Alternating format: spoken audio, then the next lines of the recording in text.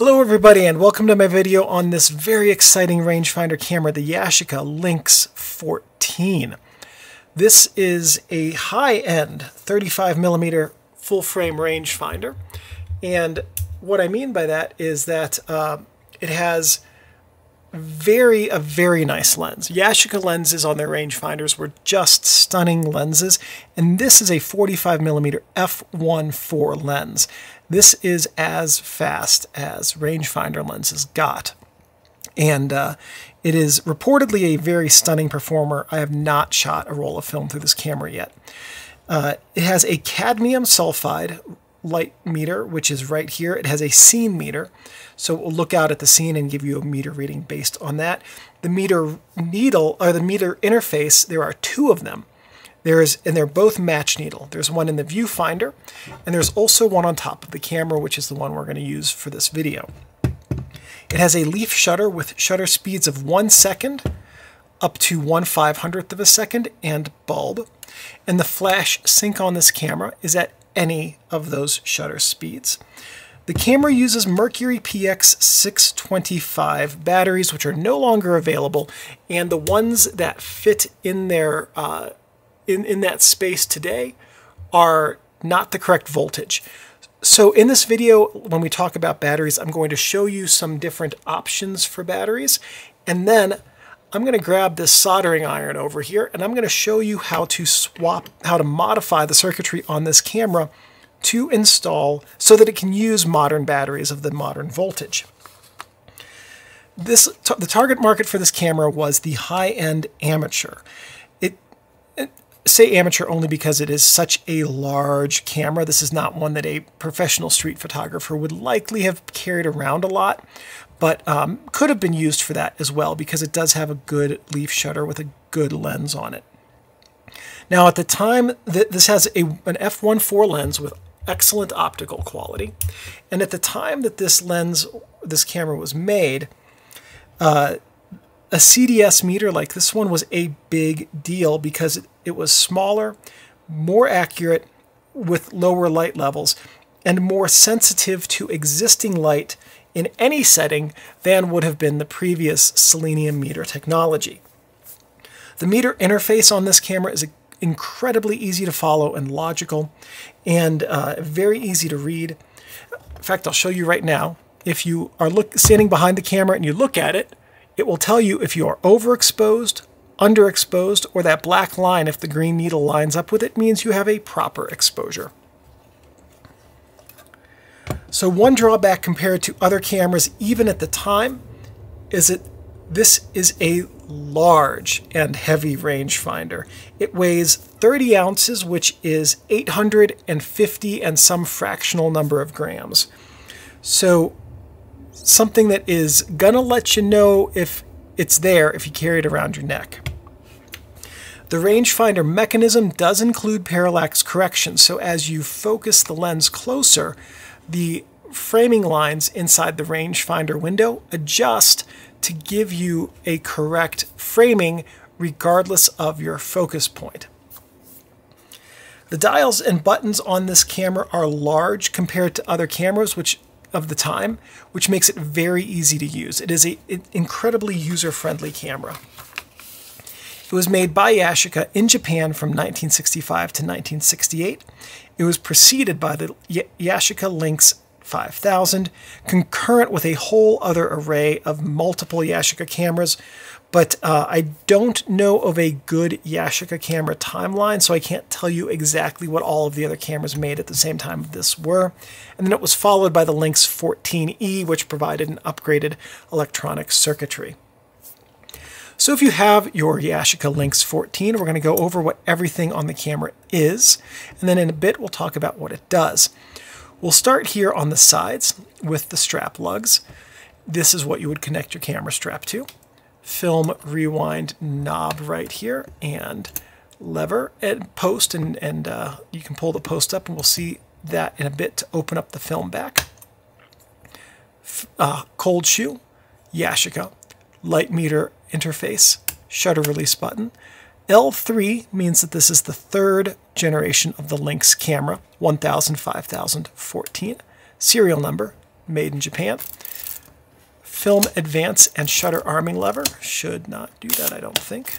Yeah, this should not keep advancing every time I do that. It should stop, but this was a parts camera, so that it works at all is pretty good. Frame count window. On the camera's front, we have the CDS meter window. Of course, the Yashica name again. Rangefinder window. Viewfinder window. The Lynx 14 badge. This is the button that you would press to power on your light meter. Your light meter will not be on unless you press that button. Here we have the lens assembly. And on the lens, we have the focus ring right here. I'll turn it this way, it'll be easier for you to read. So we have the focus ring.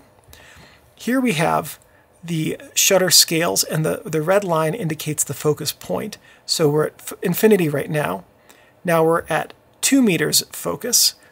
Here we're at 3.5 feet. Okay, we'll talk about how to read these scales here later in the video. This is your aperture ring right here. There we go. So you can adjust the aperture from f16 to f1.4. This is your ASA window. ASA and ISO are the same thing. So what you would do is you would, when you load the film, is you would select your film's ISO and use this knob here that's by the aperture numbers, this little button, to adjust that until you get to your film's ISO. And the range on this is 10 ISO to 800, which is a pretty decent range for a rangefinder camera. Here we have the shutter speed dial, and you would select your shutter speed. Everything on the camera is manual. Then on the bottom, we have the self-timer lever. I never recommend using the self-timer lever on old rangefinder cameras. They tend to be a little bit touchy.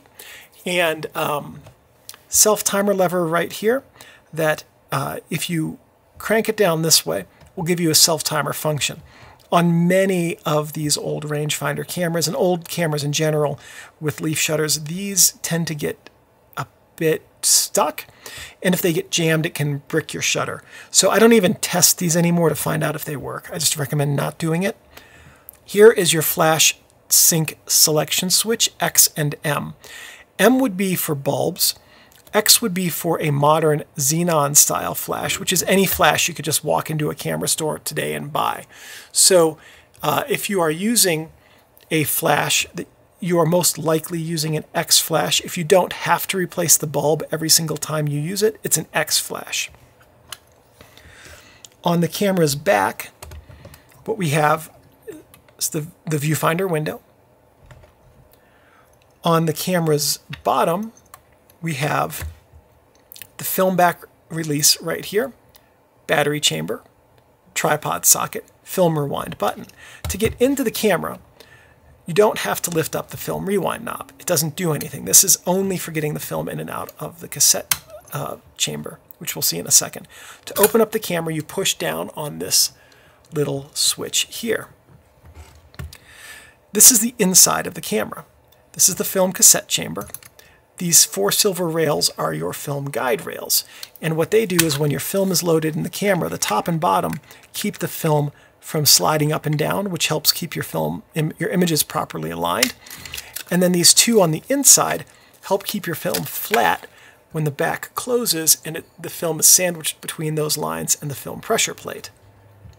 This is the film tension sprocket right here, and what this does is help to pull your film evenly across the shutter opening right here and keep proper tension on your film, and also it keeps it from moving backwards through the camera when you are taking photos with it, because film is plastic and tends to build up a bit of a memory, and if it's been sitting for a while, that can be enough for the film to draw itself back through the camera to and cause frames to overlap.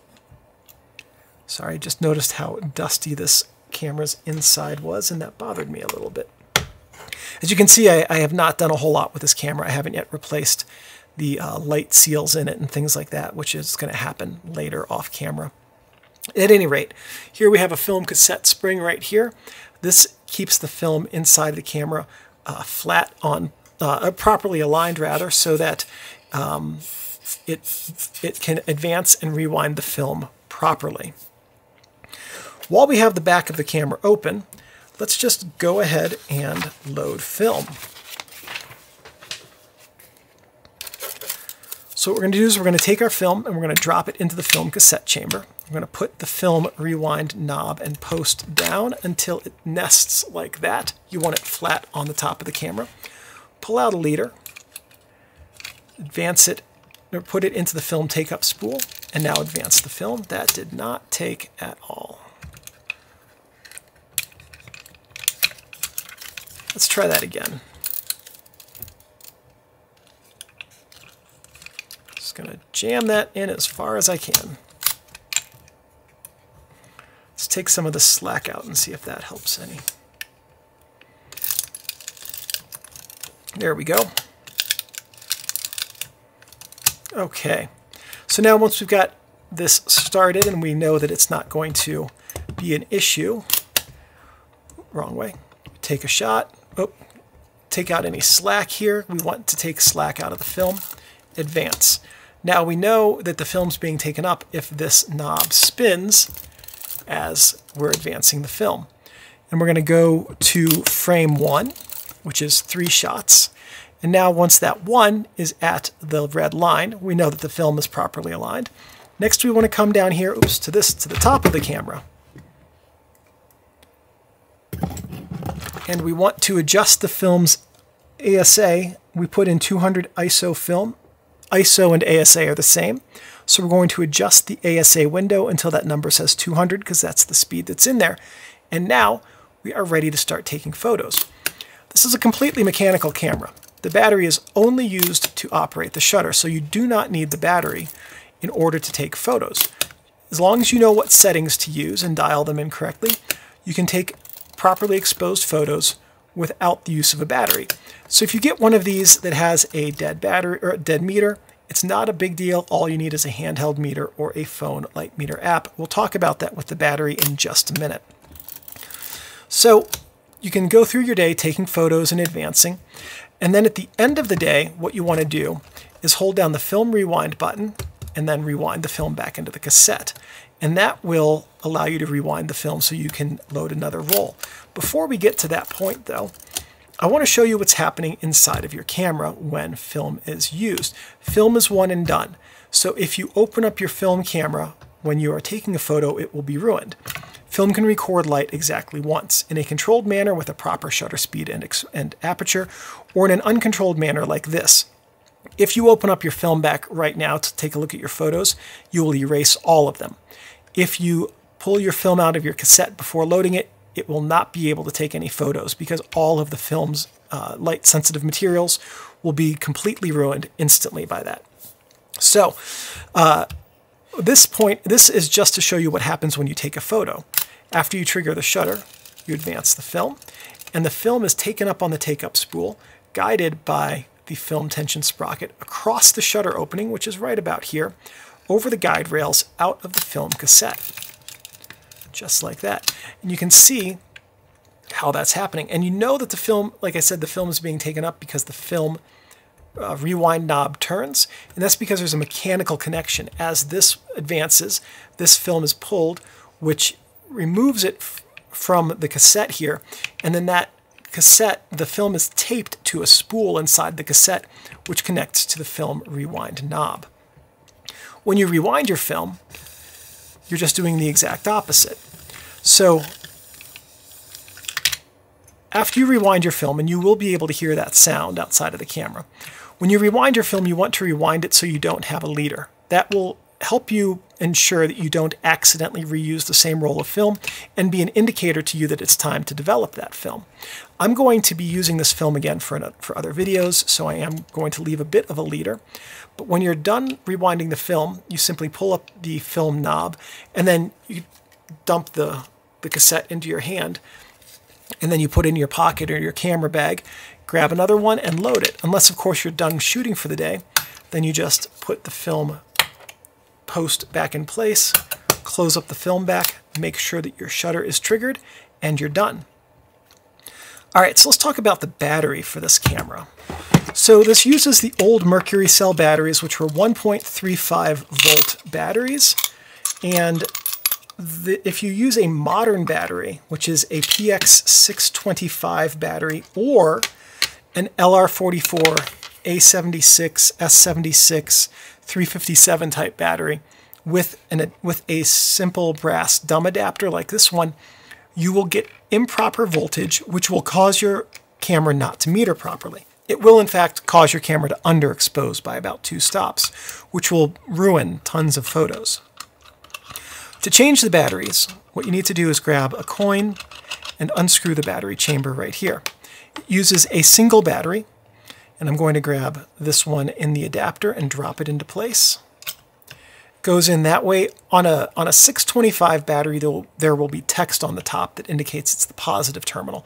Positive terminal goes up, and then you just screw this in place. Now this should just thread very easily. If it's hard to thread, you want to back this out because you don't want to cross-thread it. If it's a challenge to thread, you're cross-threading your battery cap, and that can ruin it. Now we're going to test and find out if that worked. There, we're going to dial in a slightly slower aperture and shutter speed. There we go.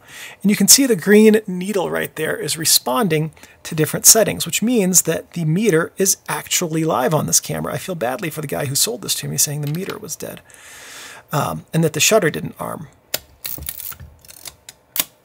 Yeah, it works, yeah. Okay. At any rate, so that's one option. And if you do that option, if you get a PX625 or a simple dumb adapter, what you need to do is trick the camera into giving you a proper exposure, because the voltage will be incorrect and your camera will want to underexpose. More voltage, lower exposure, just the way that the circuitry was designed in these. So what you want to do is go outside on a sunny day with the sun to your back, set the aperture to 16, and the shutter speed to the number closest to your film speed. So we had this loaded with 200 ISO. We're going to set the shutter speed to 1/250th and f16. Now we're going to take a meter reading, and let's pretend that it says that we are 2 stops under. What you want to do here is grab the ISO adjustment dial and adjust it until we're getting an accurate meter reading. And then you push the button again and the green line will line up with accurate. What that does is trick your camera into giving you a proper meter reading for your film by compensating your meter reading for the voltage difference by using your ISO dial. Really simple, cheap, easy way to do it, just fine. It's not going to damage your camera to do that. So that's the easiest option. That applies if you're using a 625 battery or a 357 with an adapter.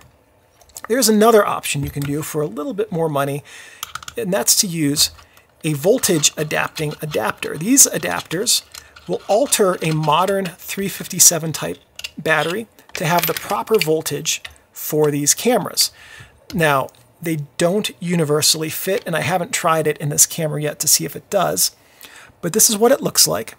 And it's got a little resistor built into it. We're just going to take the 357 battery and we're going to drop it in place, and it looks like it's going to fit in this camera. Now these adapters are around about 25 to 40 bucks. I don't remember exactly. I've had mine for years. I don't remember exactly how much they cost. So the voltage adapting adapter does fit in this camera just fine, and if you do that, then you don't have to compensate your ISO setting. You just leave it at whatever the proper ISO setting is, and you're fine. The only downside to the voltage adapting adapters is that they are expensive, and if you lose one, it's a little bit of an investment that has been lost. The third option is to modify or have modified the circuitry on the camera.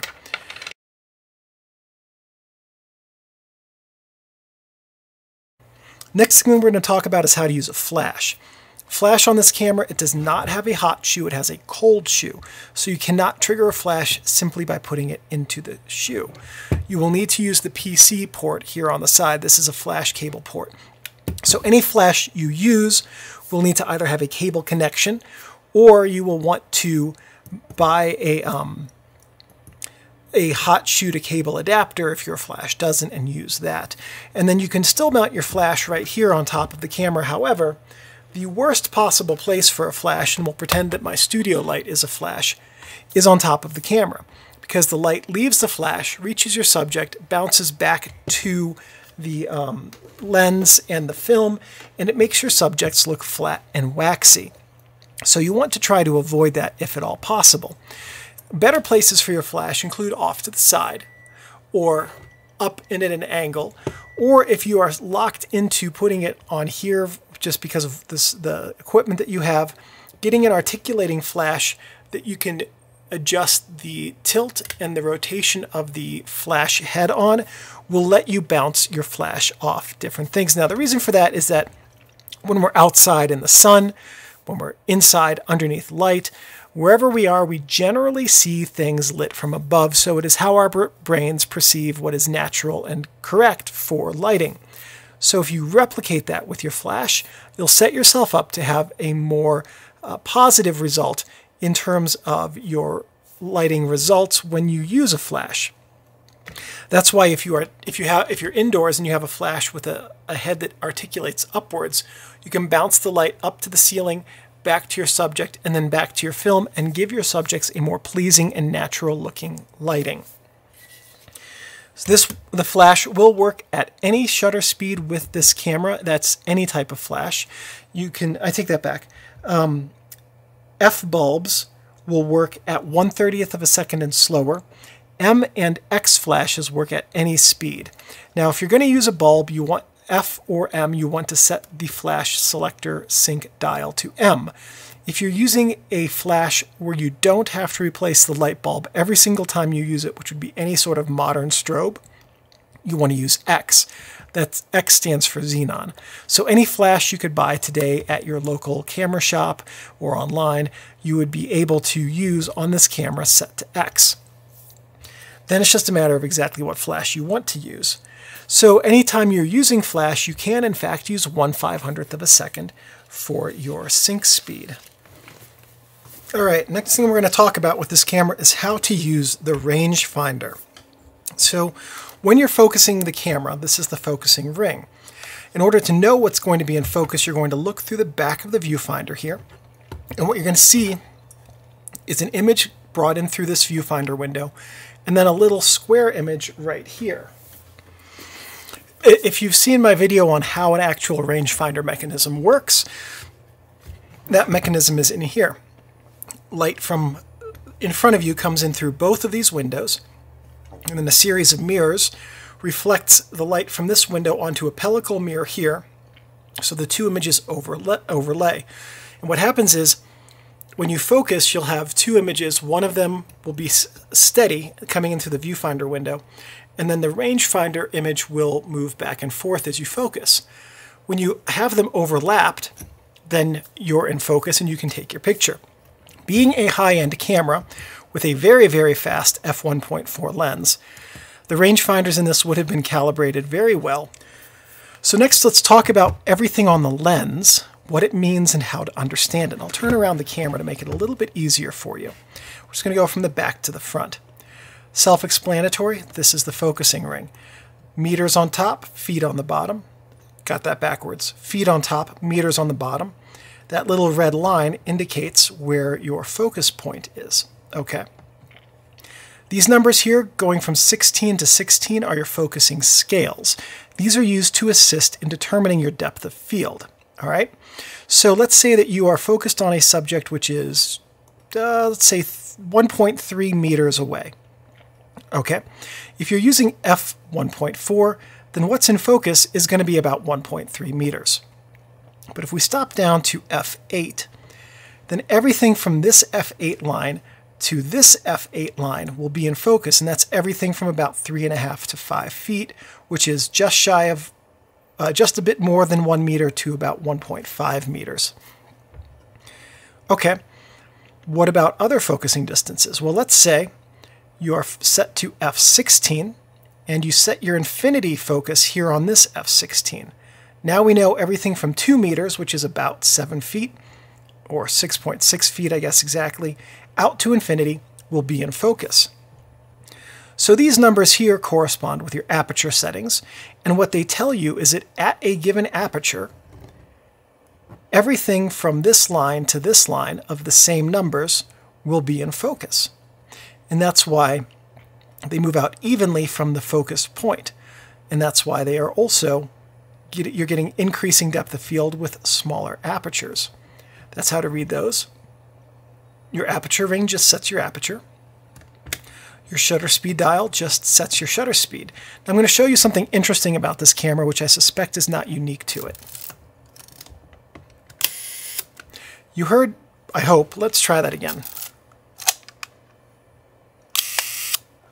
You heard there that was a half-second exposure. Now, you might have noticed when I was advancing the film, I had the camera resting level. Let's try it advancing the film. Well, it worked that time.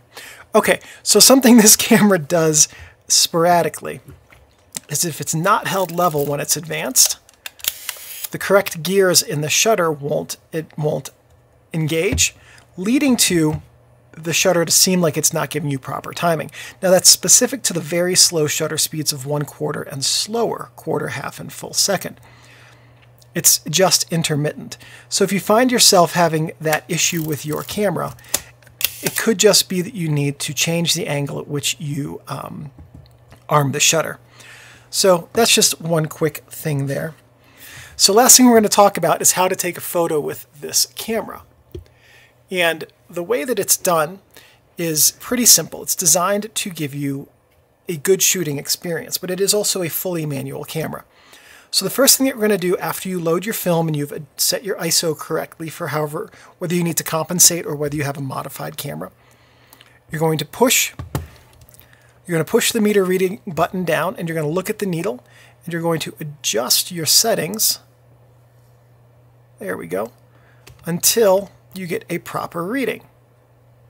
That gives us a proper reading. Okay, so now we know that for the current setting, or current scene, 1/125th at f16 is a proper meter reading.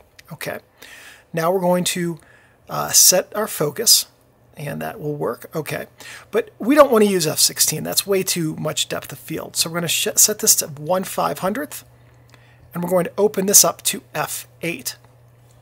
1/125th at f16 and 1/500th at f8 are the same amount of light reaching the film, the same exposure value. So when you look at these these two rings, if you dial in your settings, any of these combinations that have both a shutter speed and an aperture lining up like this will work for the photo you're about to take. So we know that 1/500th at f8 is a proper exposure, and that's what we want to do. We're going to make sure that the shutter is armed. Re-verify focus by looking through here, through the viewfinder window and lining up focus, taking our photo. It is that simple. And then advancing the film afterwards. And repeating as needed to take more photos. Okay, what about double exposures? You can do double exposures on this camera, and it's not impossible. It's a little bit fiddly, but I'm going to run you through it. The mechanics of the double exposure are that after you take the photo, you're going to make sure that there's no slack in the film. You're going to hold the film rewind knob. You're going to hold the film rewind button on the bottom, and then you're going to advance the film. That won't advance the film, but it will rearm the shutter. And also, you have to do those things holding the film in place and holding the film rewind button to prevent damage to the mechanism. Now you take your second photo, advance, and that's the process of taking a double exposure. The science is a little bit different. So let's say that you've taken a meter reading and your proper exposure is 1/125th of a second at f5.6, just like this. Okay, so that's one proper exposure. If you take a photo like that, you're going to get a negative, which should turn out well. If you take two photos with this setting, you're going to put too much light on the negative, and you'll end up with a negative that's called dense, dark, or thick. There are three words that mean the exact same thing, which is that there's too much light that's been put onto your negative, and the result of that is that the negative will take longer to print in the darkroom. take longer to digitize, and that whether you'll lose contrast, both digital and darkroom print images, and the digital image will also have increased noise. So when you're doing a double exposure, it's a good idea to try your best to have proper double exposure technique. So if we know that 1/125th and f5.6 is a proper exposure, and we're going to do 2, we need to cut the amount of light in half. So there's 2 ways to do that, either with the aperture or the shutter speed. It's a matter of personal preference and creative intent which one you do. So if you do the shutter speed, we're going to set it to 1/250th. Even though that number is higher, it's a fraction. So 1/250th of a second is half as long as 1/125th, half as much light. But we're very specific about our shutter speed. We need it to be 1/125th. We can also do, here on the aperture, f8. f8 is 1 stop smaller than f5.6. Each stop represents a halving or doubling of the light. 1/250th is 1 stop. It's half as much light. f8 is 1 stop. It's half as much light than f5.6. The converse is true. f5.6 is 1 stop up from f8. It's twice as much light. 1/125th is 1 stop slower in shutter speed than 1/250th. It's twice as much light. So if we know that we're going to be doing 1/125th and f5.6 for a single proper exposure, we need to either do 1/250th and f5.6 or 1/125th and f8 for a proper double exposure. So we'll take our first shot, hold everything in place like we need to, take our second shot. Now, once we start advancing, we're not done yet. We're going to set the aperture to 16. We're going to set the shutter to 500. We're going to put a lens cap on the front of the camera, and we're going to take a dead frame. The reason we take a dead frame is that when you start advancing the film after your double exposure, you have turned off the gearing for that between those first and second shots. So it takes a moment for it to re-engage, and the film will not fully advance past the shutter box when you do that, which means your next image will partly overlap your double exposure and potentially ruin both of them. If you take a dead frame, you partly advance the frame the first time, and then the dead frame fully advances it out of the way so that you don't risk getting an overlap when you take your next photo. So that's the reason that you want to take the dead frame and the benefit that it provides when you do it. Let's say that you're taking double exposures at different times, one in full sun and then another one indoors. So let's say that you're outside, you're using a very fast film, and your proper exposure is 1/125th at f5.6. We're going to cut the light in half by going to f8, or if you are very specific about the f5.6 shutter speed, then we'll cut the light in half by going to 1/250th. Okay, we're going to take our first photo. Now we're going to go inside. We're going to take another light meter reading indoors, and we're going to find that f2 at 1/15th, because it's much, much darker inside, is the proper shutter speed and aperture. We need to cut the amount of light in half. Again, we can either go to 1/30th or we can go to f2.8. If we're hand holding the camera, let's go to 1/30th. We'll advance the film so that we can arm the shutter, and we'll take the picture. Now, this is how you can do double exposures in different settings. Take 1 meter reading in the first setting, half the amount of light. Go to your next setting, take another meter reading, and use half the amount of light. And that is the technique. So a new section for the videos that was recommended by one of you guys are tips on how to use this camera. So some tips that might not be intuitive at first. This camera has a scene meter. And what that means is that when you hold the light meter up to the scene, it's going to take a meter reading off everything in front of it, and it will, from that, tell you what your proper exposure should be. But what if you want to take a picture of a friend underneath an awning, let's say, at a cafe with a brightly lit scene behind you? Well, in that case, you just grab the camera, jam it into their face like this, stay still, we're just going to take a meter reading.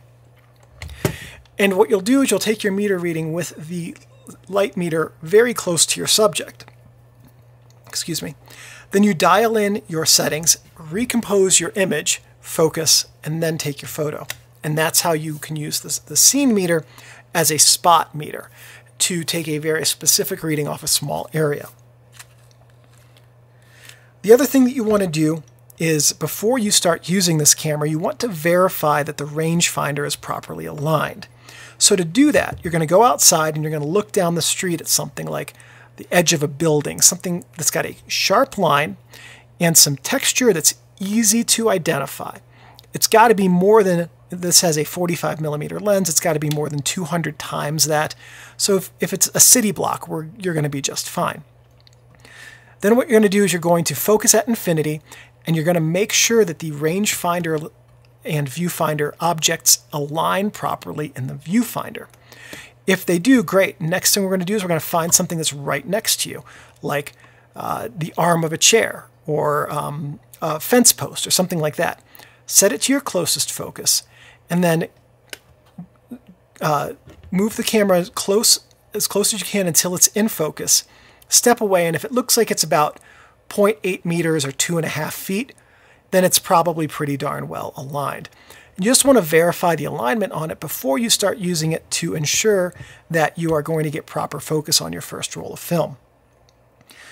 Whatever you do, don't use the sun as the thing you verify your distant focus with. Okay, just gotta say that because I don't want you guys doing that and getting hurt.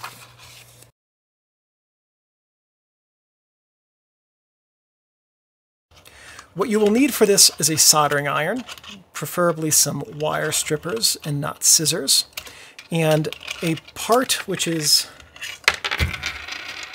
here we go, these guys. This is a germanium diode D07. I will put in text overlay what, there's another name for it I'm blanking on that is easier to find, so I'll put that in text overlay. And the next thing we're going to need are some screwdrivers. And apologies to all of my electrician subscribers. I really, really, really hate wedge head or flathead screws. They make no sense whatsoever for cameras. But everything we're going to do is using a flathead screw on this camera.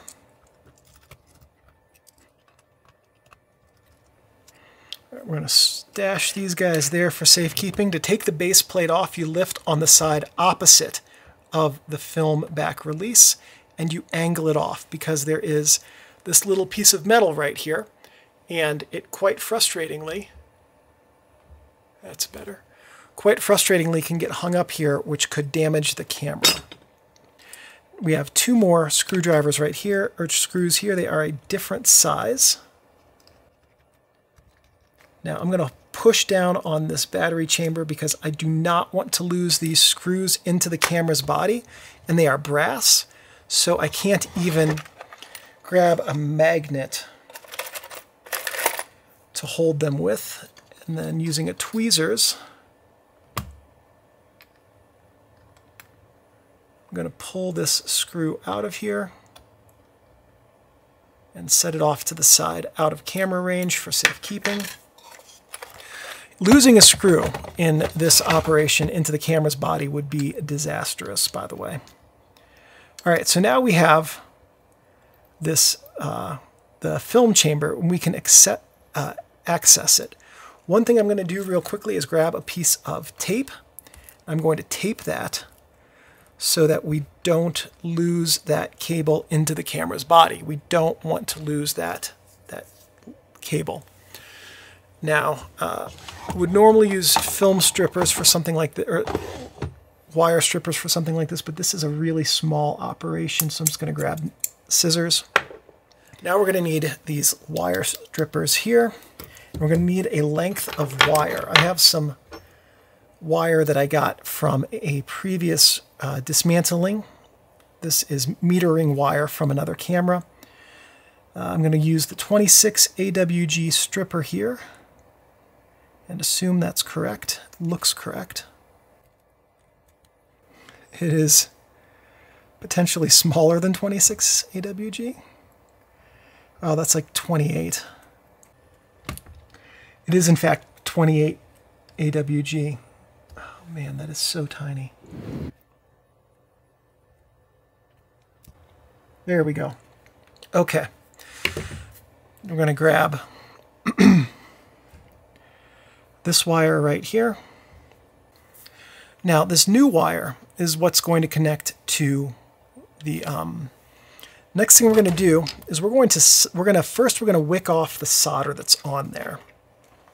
We want to get rid of the old solder. You know what else would have helped if I had been warming up the soldering iron this whole time? All right, well, while we wait for that to warm up, let's grab the end of this wire here and we're going to twist it.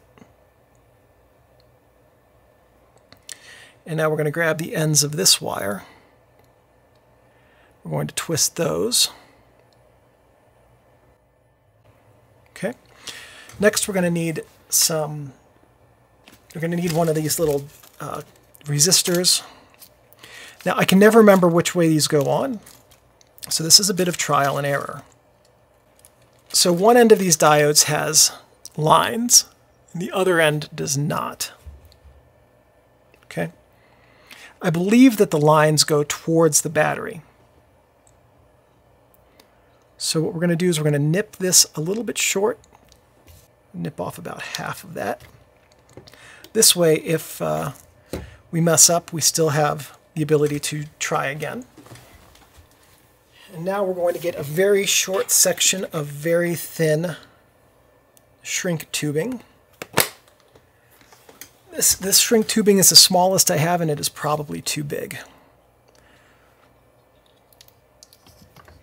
These little guys right here are solderers' helping hands, and they are very useful for projects like this. So we're just going to set these up here.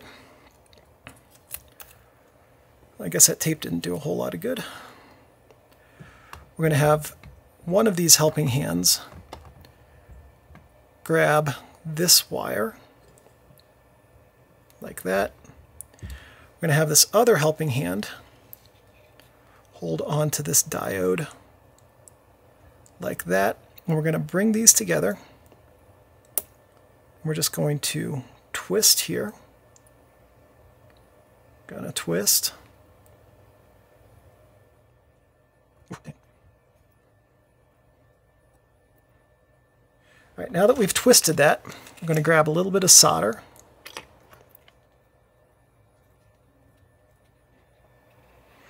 It's not the prettiest soldering job the world has ever known, but it'll work. Now we're going to come back here and we're going to wick off the solder from the terminal. Ouch, that got hot fast. Now we're going to resolder the terminal. And this is our new length of wire that we pilfered from a Teron Vic. I pilfered from a Teron Vic, but any other piece of 26-ish AWG wire would be fine.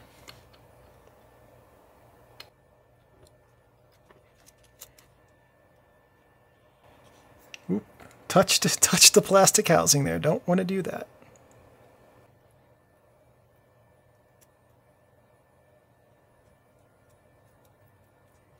All right, once again, not the prettiest soldering job the world's ever seen, but it'll work. And there we go, that'll work. Okay, now the next thing is, as I said earlier, we don't want to have any screws around in the bottom there. We also don't necessarily want to have this down there because I don't know where the mechanisms are lined up. So what I'm going to do is trim this just a little bit. Next, we're going to come in here with our little helping hands. Okay, we've got the wire wrapped around the diode.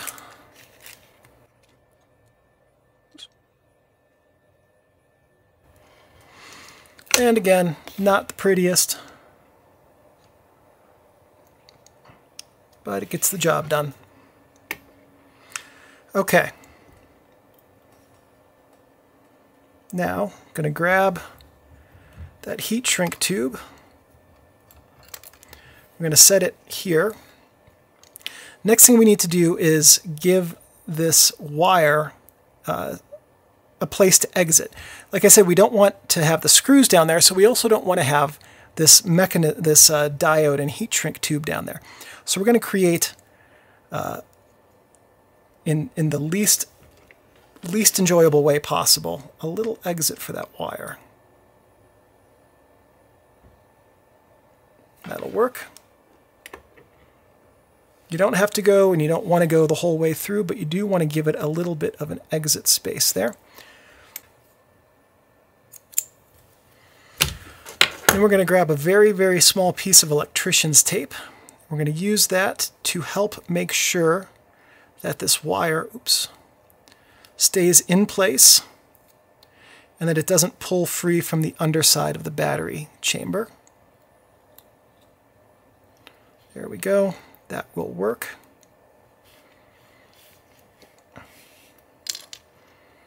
Now we're going to screw this on into the proper location. All right, I'm going to assume that this is correct. We can't test it until later, until after this thing's back together, but I'm going to assume it's correct. Usually this works with just a solder iron. There it goes.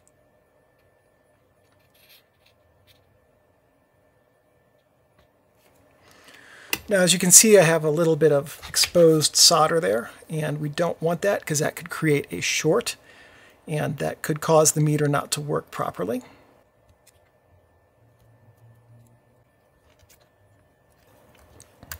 And let's see if we can get this guy nested in here now.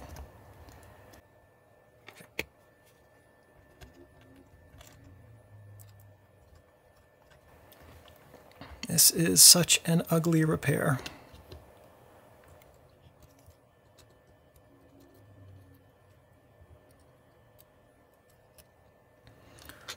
Okay, there we go. Now we're going to put the base back on. To put the base on, you hook it under the film release lever like that, and then just do the opposite of the way that we took it off. It will feel just a hair tighter, especially if your repair is horrendously ugly like mine was. And similar to the problems with brass screws, aluminum screws are not meaningfully easier to work with. We're going to start over here and screw it in on the far side.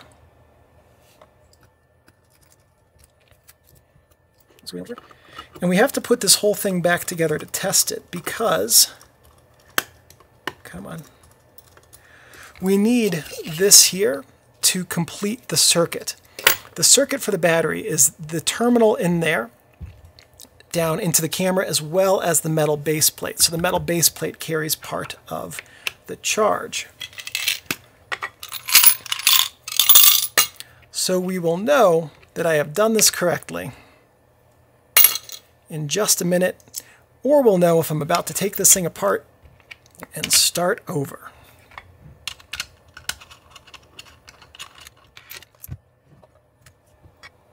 It works! Okay, so if we set it to 1/15 and F4, it's over. If we set it to 1/250 and F11, yeah, that's correct.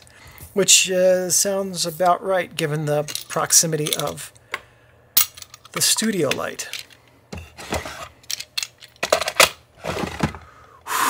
I cannot believe that ugly, ugly repair worked. But that's okay. No one's ever going to see that repair, so it doesn't matter how pretty or ugly it is, it matters how functional it is. So some things not to do with your camera. Do not store the camera with the shutter ready to fire. Always trigger the shutter before you put it up for the day. The reason for that is because when you arm the shutter, you're putting tension on mechanical springs within the shutter mechanism. If they stay like that for days or weeks or months or longer on end, they can start to develop a memory which will throw off your shutter timing at best or render your shutter useless at worst, especially if the springs break. Don't leave your camera in your car because lubricating oils can get very thin in the heat and get into parts of the mechanism they shouldn't, and then when they get back to their normal temperature, they will make the mechanism run at improper times, usually slower, and that can really mess up your shutter operation. Also, the same thing is true of very cold. Very, very cold weather can cause the lubricating oils to break down and become gummy, which can cause your shutter now to then not work correctly. Also, it's a really good way, leaving your camera in your car, to come out to a car that's been broken into and no camera. Don't leave your camera or lens. Don't leave your camera in a plastic bag or box unless you have a very good and rechargeable desiccant pack that you keep recharged. Now, the reason for that is because plastic is water permeable. So even if your equipment goes into it dry, water can permeate through it, and then that water moisture can get onto the lens, cause fungus to grow, get into the covering here, cause mildew to grow, or cause fungus here in your rangefinder mechanism. And that can really mess with the way that the camera works, or make it really unpleasant to hold a mildewy smelling camera up to your nose. Don't let your camera get wet. Don't let your camera get wet, because this is not weather sealed, and the components inside of it are metal. They will rust, and they will rust together and render your camera useless. And just remember that your camera is a precision tool and should be handled with care and respect. And as long as you take care of your Yashica Lynx 14, your Yashica Lynx 14 will take care of you. Thank you for watching this video. Please give me a thumbs up. That lets me know that I'm on the right track producing content which is useful and helpful to you. If you have any questions or comments, please leave those in the comments section below. I'm pretty good about checking these every couple of days and answering questions. If you have any suggestions or ideas for future videos, and if I have the technical know-how and equipment, I'm more than happy to make those. One last thing, thank you everyone for watching, and I'll see you in the next video. I gotta get up, Steinbeck. I have to turn off the camera.